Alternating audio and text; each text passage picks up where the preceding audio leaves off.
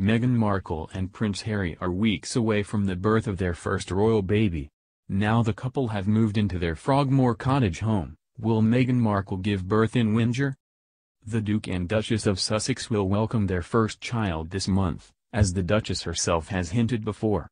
In January, Meghan Markle revealed to a royal fan she was 6 months into her pregnancy, meaning the child would be born this April. In preparation, Meghan and Harry have left their residence at Kensington Palace and moved into a new Windsor property of Frogmore Cottage, splitting Prince William and Harry's royal households. This move may see the Duke and Duchess opt against the traditional royal birth at the Lindo wing of St. Mary's Hospital in Paddington.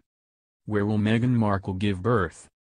High-profile royal births in recent years have taken place at St. Mary's Hospital in Paddington.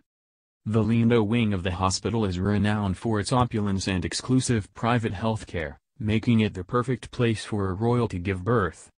Princess Diana gave birth to both William and Harry in the wing in the 1980s, and Kate has given birth to all of her and William's children there as well.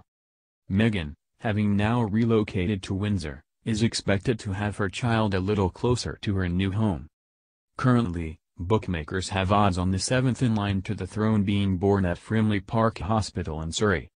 Frogmore Park is close to Windsor and managed by the NHS, perfect for Meghan Markle's progressive sensibilities.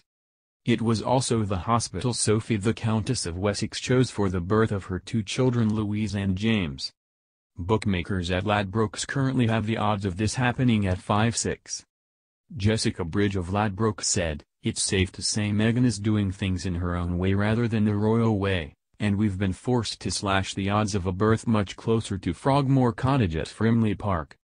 In a further departure from tradition, Harry and Meghan have snubbed the Queen's private birthing team in favor of their own. Talking to the Mail on Sunday, a source close to the royals said, Meghan said she doesn't want the men in suits. She was adamant that she wanted her own people. It did leave a few of us a little baffled.